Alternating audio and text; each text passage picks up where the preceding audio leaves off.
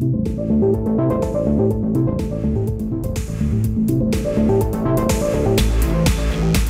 this always have to end up in a big, giant dance battle? What I love about this franchise is it's also kind of a time capsule for what's hot in music and a lot of like big jams, but also some stuff that people haven't heard before. Do these movies kind of closely align to what you guys like to listen to? From a creative standpoint, I think the movie really does represent what's hot musically, and the soundtrack is always, you know, almost just as successful as people who go and see the movie in and of itself. I personally listen to very eclectic sounds, and I think that's what makes the people who create Step Up so interesting, is that we don't listen to the mainstream things, so that when we deliver it, it still makes the mainstream somewhat interesting. Yeah. Does that make sense? Mm-hmm. And what was the last thing you listened to on your iPod or? You know, I to be honest, I listen to what's current. Yeah. Oh, do you? Yeah, I don't have a set.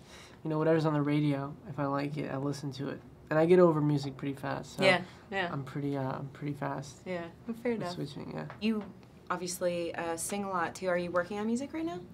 I have my single, Dragon, That's What You Wanted. It's out on iTunes now. I've been in the studio. I have songs ready for release. It just depends on timing. I just got a song placed in a movie that I'm in coming out on Lifetime July 19th. It's called Expecting Amish, which is a little bit different than Step Up. That sounds just a little different. Yeah. Storyline, I think, will be different there.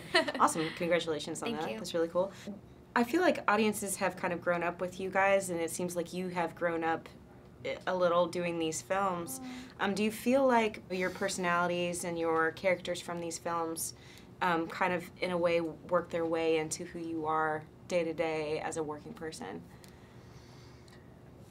I don't know if they work their way into me. I kind of work myself into them, if that makes sense.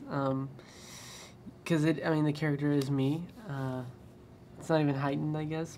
It's just when I'm goofing around. It's just me, so yeah.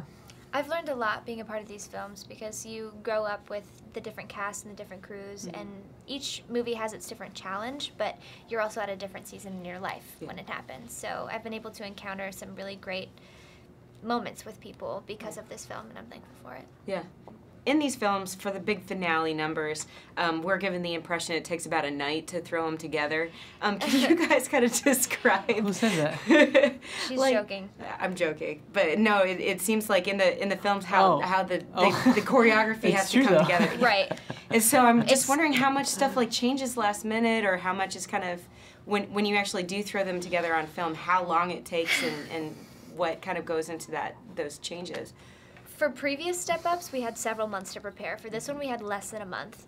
I was actually working on a different project and did not learn my section of dance until the night before. So in the movie, when we see that they only have 3 hours to throw together a routine, legitimately speaking, it happens. And you have to make it work. Yeah. For breaking entertainment news and more, follow @HitFix on Twitter or visit hitfix.com.